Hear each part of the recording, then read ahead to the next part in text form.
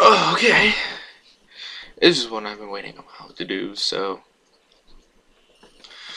let's sort Lilo and Stitch characters into Hogwarts houses.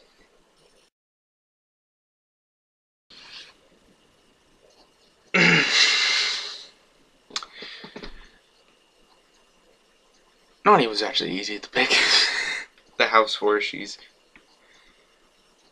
extremely loyal to her sister.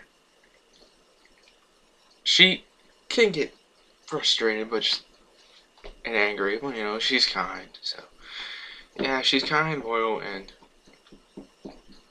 yeah, she adopts Stitch, Jumbo, and Pleakley into the family. So Nani is a Hufflepuff.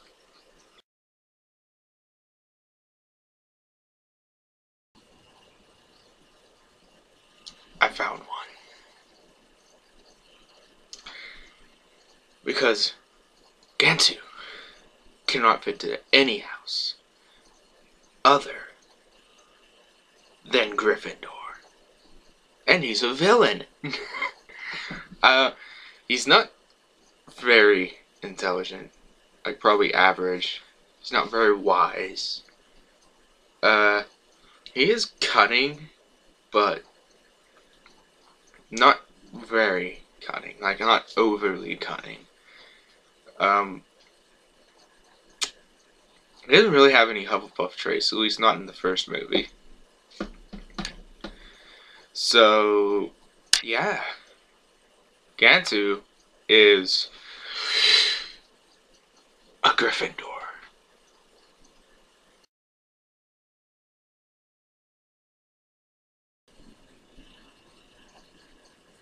This one is a little difficult.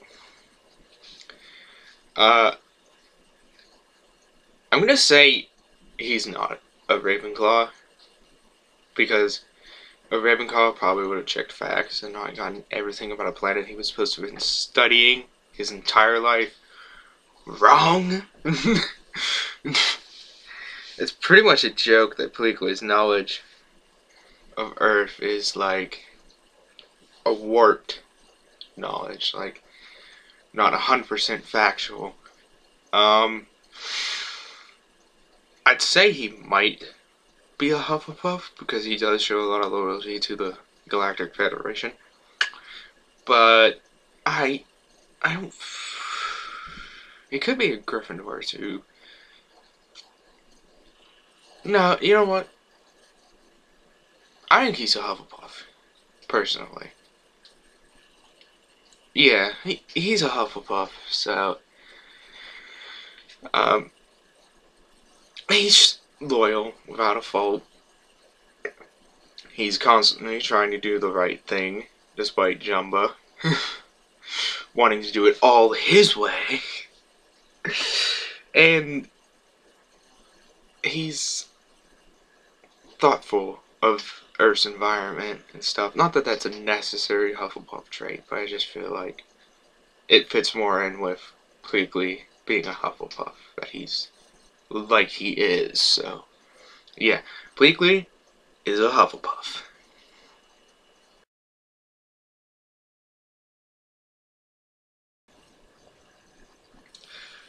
Jumbo could fit into Ravenclaw, Slytherin, or Gryffindor. So I'm gonna have to hard time proving my argument of which house he goes into, but I'll try. I would put him in Ravenclaw, but I'd put him in Ravenclaw if it wasn't for the fact that he shows such strong Gryffindor traits. Like he's rash, very rash and reckless, often diving into a situation without putting any thought into it at all, despite the fact he's a genius who somehow managed to create life, basically, through science. So he doesn't fit into Hufflepuff for me, at least, because his Hufflepuff traits aren't as strong as the traits of the other houses are. So, oh, somebody's shooting guns. Wow, that's nice to go into the video. Anyways, he's a Gryffindor. Oh, my finger's on the webcam. He's a Gryffindor.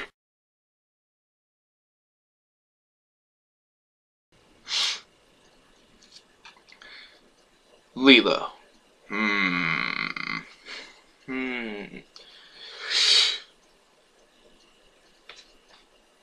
She's overly accepting of everyone and everything, really. She's got some issues, but, you know, she's a very kind and generous person. She feeds the fish peanut butter and jelly all the time, so, you know, nice person. So, yeah, she's extremely loyal, even to Stitch, Jumbo, and Pleakley, the aliens, and she's very openly accepting of them, too, so, you know, she's a Hufflepuff.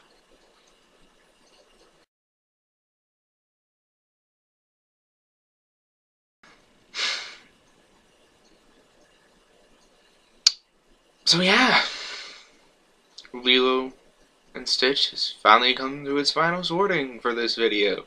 Stitch, because why not save the best for last, right?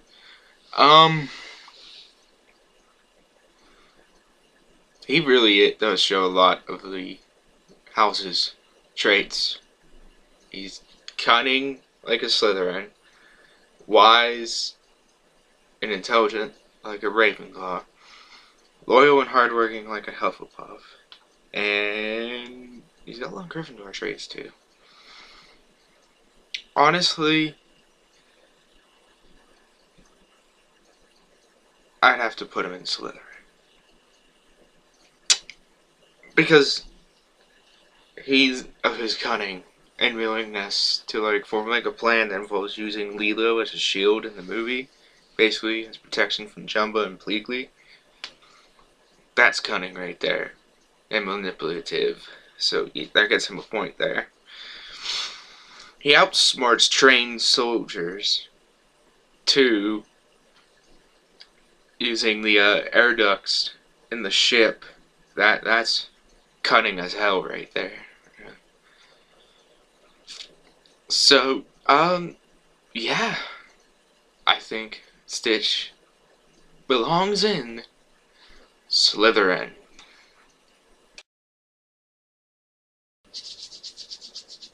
So, thanks for watching. Don't forget to subscribe and give yourselves a big thumbs up. Oh. Yeah, give yourselves a big thumbs up. And, bye.